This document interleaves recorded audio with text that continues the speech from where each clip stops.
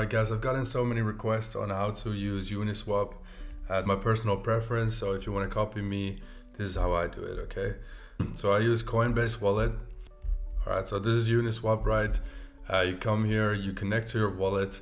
Like I said, you need to download the Coinbase wallet. Recovery phrase, you need to copy it somewhere, keep it safe. Once you get over to your Coinbase wallet, there's a settings tab over here. There's wallet link over there, and then you click on wallet link, and then it gives you this, it gives you this option to scan a QR code, and then we get the code over here. I quickly use my camera, then it says linking, and then you're linked to Uniswap.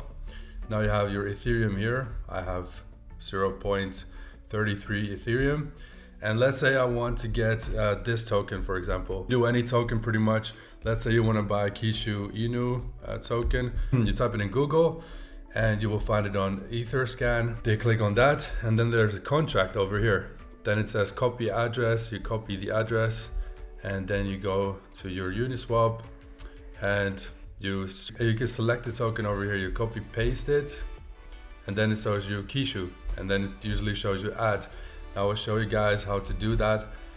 Here's a random one, American Akita, I don't know, just been released a couple hours ago, only 700 holders. Let's try it out. So this is just a random one, not as I don't know if this coin is going to pop or not, but just for this tutorial sake, we're gonna paste it in here. It says Uskita right here. You want to add. With some coins it says to trade with version 2. You click on that. You put the slippage over here to like 4%. I put 5% just in case, guys. You can never be too safe. And you want to put a little bit less Ethereum because you need a little bit for the mining cost. So I put like 2.9, so like 100 less or something, maybe 2.8 even. Just in case, so you can swap it and take it out when you need to as well, because you also need gas fees when you take it out. So just in case. And then it says swap anyway, confirm swap. And then it says, and then you press OK, and then you should get, as you can see, a notification from the Coinbase wallet, and it asks you, it shows the mining fee. Right now it's $88, which is a lot, and I'm actually even going to pay more because I always use fast. So fast would be $115. You click that. Fast is always the best, otherwise your money gets stuck, guys, and you need to pay these gas fees anyway. So pay, and then they need to see my ID. Now it's been transmitted, so now it could take a couple of seconds, usually like 1 minute, and then it is swapped.